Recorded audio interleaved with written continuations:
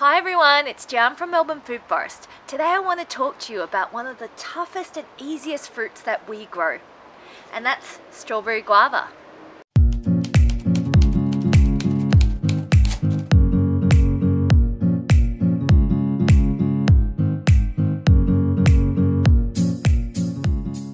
This is our strawberry guava plant. It's only about 3 years old and has been in this spot since winter last year. So first year in the ground and still a baby, but it's starting to produce loads of this gorgeous big plump purple pink fruit. You might hear the word guava and think, oh my gosh, I can't grow them here, especially not where we are in Melbourne, which is a temperate to cool temperate climate. But you'd be surprised. Strawberry guava are the toughest guava that you can grow. They're not like this, the Hawaiian guavas or the other more fussy guavas. So there are many types of guavas. These are a really tough plant. I would say they're one of the toughest fruits that we grow in our garden and thrive even with absolute neglect. They're native to Mexico and South America, and they've got beautiful glossy green foliage, so I think they're such a pretty ornamental plant. And you can see it's got a lovely shiny stems and bark as well. Can be grown both as a hedge, so you can see how dense and bushy it is. It would make a great hedge, or it could be grown as a tree, so if you prune it into a tree shape.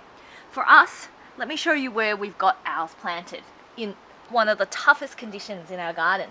So you can see here, it's under our grapefruit tree, and our grapefruit tree is massive and established, and it's an evergreen. So that means it's kind of blocking out the light to our guava for 95% of the day. And it's growing under the canopy of this tree, so it means it's not getting much water either. And that's right, that's what I love most about it. It's so drought tolerant. We never water it, and it's competing directly with our big established grapefruit tree, and yet fends for itself and still produces loads of berries. And it is not fussy at all about soil types. So, there's very few plants that are this easygoing. You can plant it into hard clay, into salty soil, or into beach sand, which is virtually what we're gardening on here. And it is happy, and it doesn't really need much care at all. I mean, look at all this fruit that's developing on its own over here, and you can see when it's unripe, it's green and rock hard, and when it starts to ripen, it turns pink and then goes to deep purple and has a bit of give when it's ready. It really is one of the toughest fruits that you can grow. It's great for a food forest and for filling those really tough shady understory spots, which are both dry because they're shaded out by other trees and they're not getting water, and they're not getting much sun either. So the spot that we've got here, it's pretty much full shade. It doesn't really get much direct sun at all, and yet you can see it still fruits really well. And part of the reason why I've planted it here is not many other things are going to do well here, and also I know this is really prolific. If anything, I want to actually dwarf it a bit with by planting it under the canopy of another tree, because otherwise it can get quite big itself. So you can keep it pruned to a hedge, or if you let it grow to a tree, it can get between 4 to 5 meters tall, so that's quite a tall tree.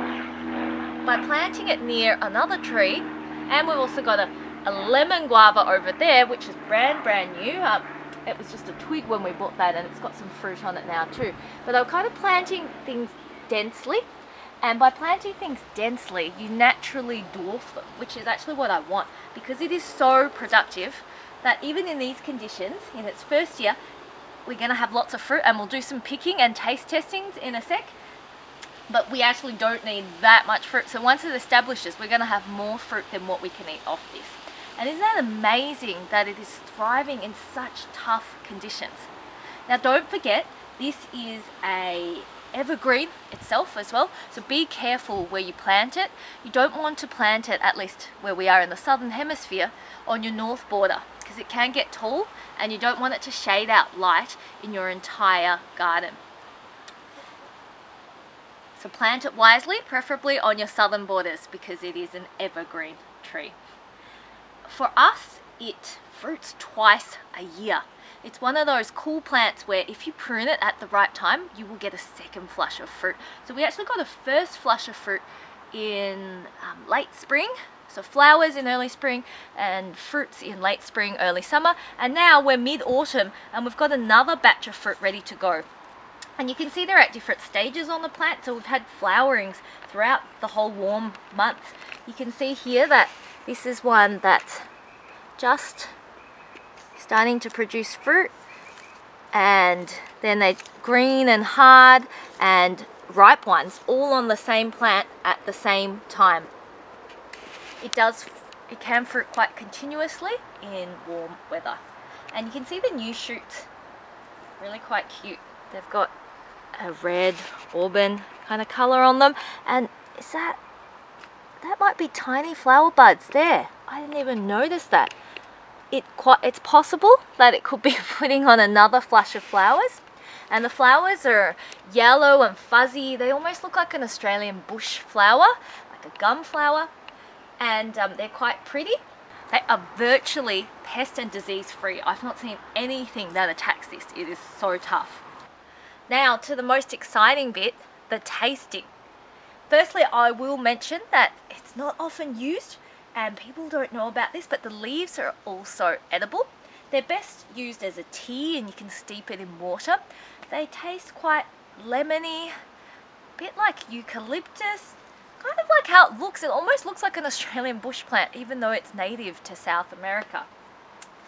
So they make a nice tea for starters. But of course what we're here for is this delicious fruit. And it's not called strawberry guava for no reason. It actually tastes like strawberry amazingly, and the colour also looks like strawberry.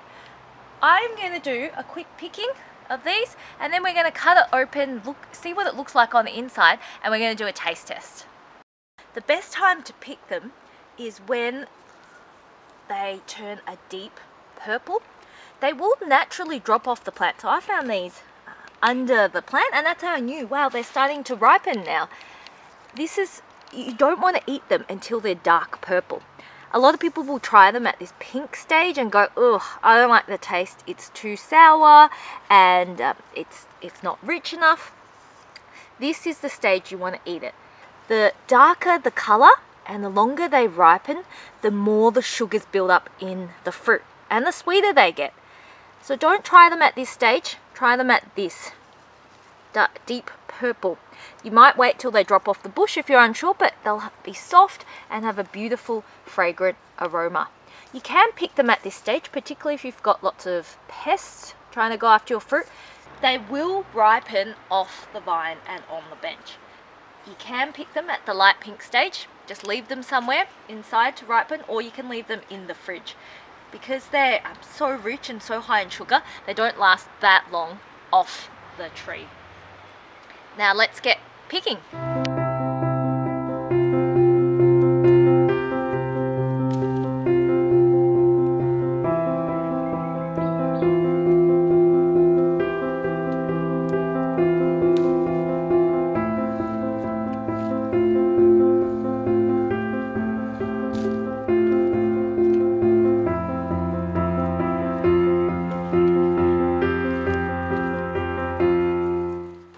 Bit green, I'll leave that.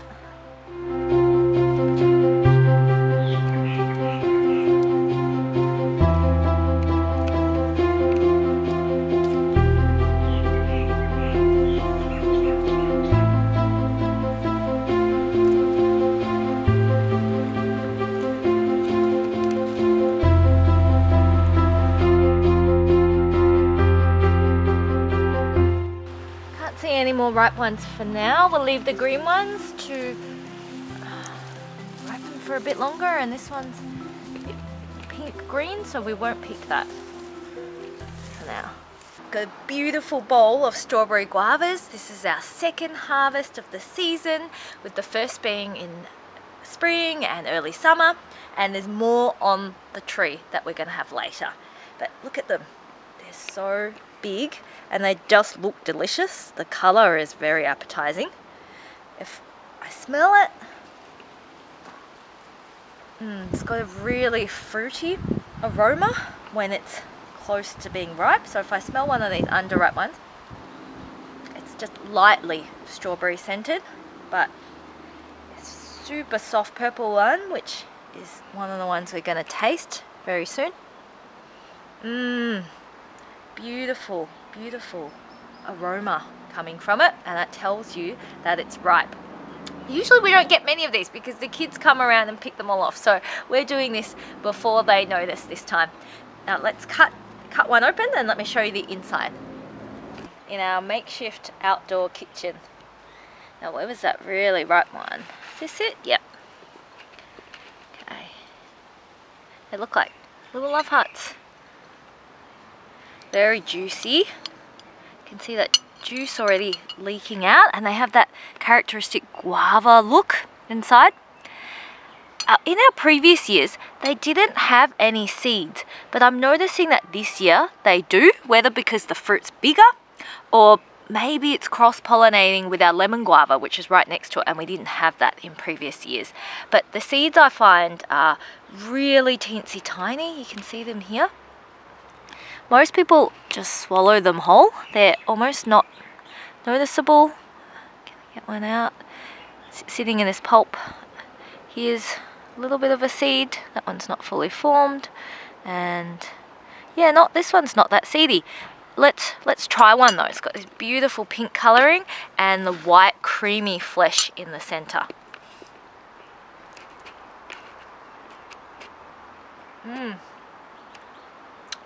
Here's one pip. A bit yellow and hard actually, that pip is.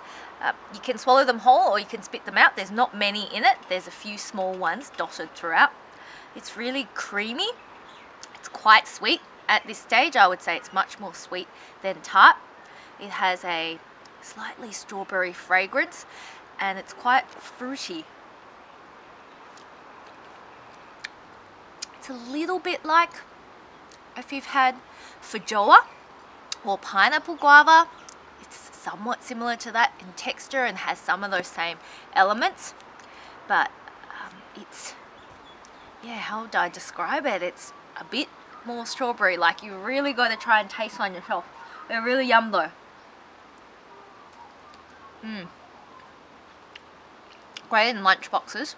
A little bit pineapple-y as well. You can of course eat them just like this, which we will be doing straight after this, gorging them straight off the bush. You can put them in kids' lunch boxes, they're such a great size, and you can add them to fruit salads, smoothies and juices. Just adds that beautiful sweet tropical taste. They really are a flavour sensation. I would highly recommend them. You can't buy them in the shops anywhere and they're delicious. People also make them into jams. We of course haven't had enough to do that. We've just been enjoying them fresh, but one day when we do, we might do that. I would highly recommend this for your food forest. It's tough, it's easy to grow, and most importantly, it's delicious. If you enjoyed this video, don't forget to like and subscribe and share with your friends. That means the world to us and helps us to grow and make more content. Thank you for tuning in, and until next time.